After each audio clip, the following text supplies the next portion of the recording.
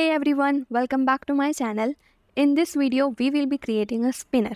So basically in simple word, it's like a drop-down list. This is our 5th video from the series of Android Kotlin Basics to Advanced. So make sure that you save the playlist. Now back to the video. So in spinners, the user will have different options to choose from. For like example, there is a form and in that form it asks for the country. So the spinner will have a list of countries through which user will choose from. You got my point, right?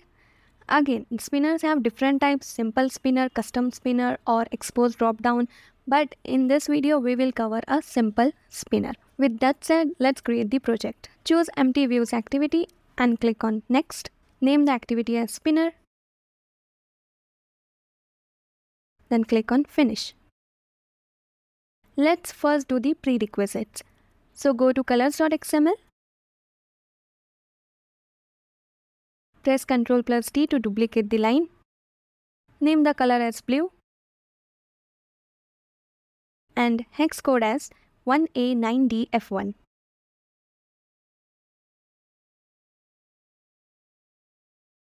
Now let's go to themes.xml.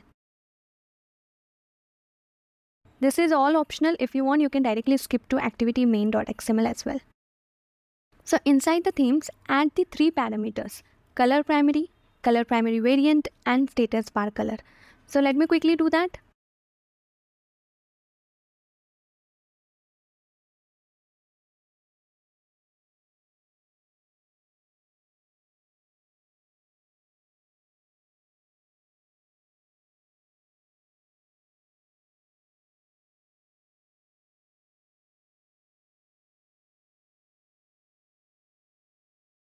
And it's done. Now I will add a background in the drawable.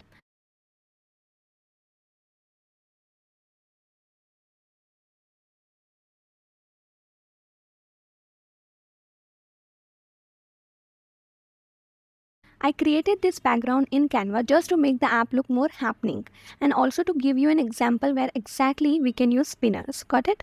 We are done with the prerequisite. Now let's move on to activity main.xml.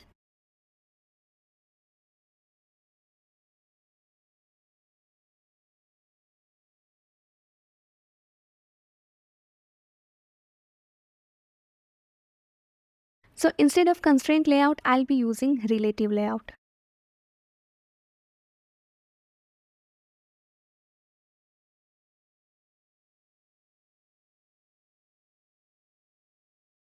Then I'll give the padding for start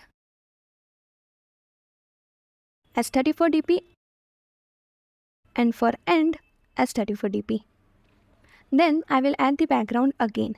As I said, it is just for the show purpose.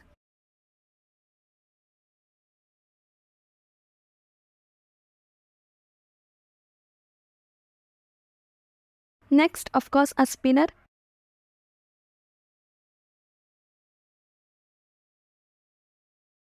I'll give it an ID as spinner. Then margin vertical as 590 dp. And that's it.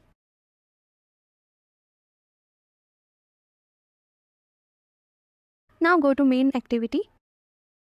Let me quickly tell you what we are going to do here. So the code might look similar like the list view code, okay? If you haven't watched the video, click on the I button to watch. So first we will create a list of all the items that will be present in the spinner. Then we will create an array adapter. Then we will set on item selected listener. And then lastly add a toast. Got it? First declare the spinner and initialize it. So let me quickly do that.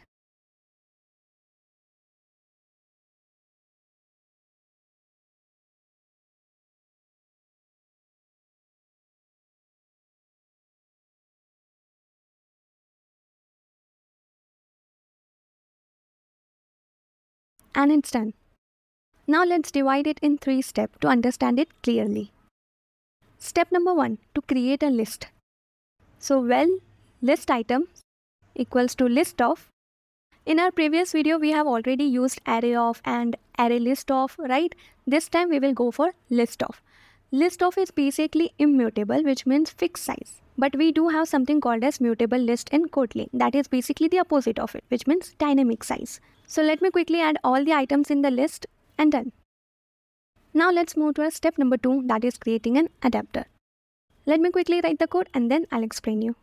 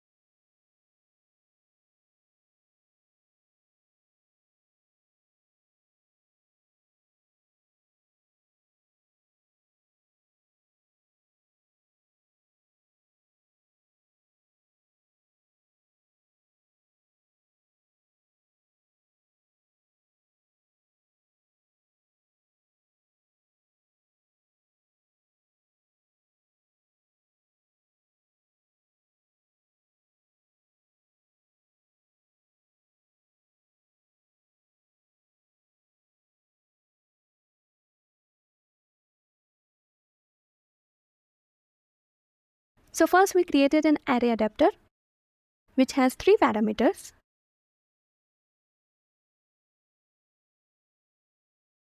First is the context, that means our current activity, that is main activity. And how do we represent our current activity? By using this. Then we have layout. As I previously said, it's a simple spinner, but if it would have been a custom spinner, then we would have created a separate layout for it. But for now, we'll be using the default spinner layout provided by the IDE, that is simple spinner item. Then the last parameter is list items, which we just created. So I have mentioned that, okay. Next, we will set drop-down view resource on the adapter and again give it predefined layout as simple spinner drop-down item. So what is the difference between both of them? So simple spinner item is basically the layout of items present inside the spinner, and simple spinner drop-down item is the layout of drop-down itself. See, to understand more about the predefined files, you can keep the cursor on that file and press Ctrl plus Enter. It will lead you to that particular file. You can read it, explore it, but do not modify it, okay? Now let's come back to our code. Once the adapter is created, then set the array adapter on the spinner using adapter. Now our last method, that is step number 3. So let me quickly write the code and then I'll explain you.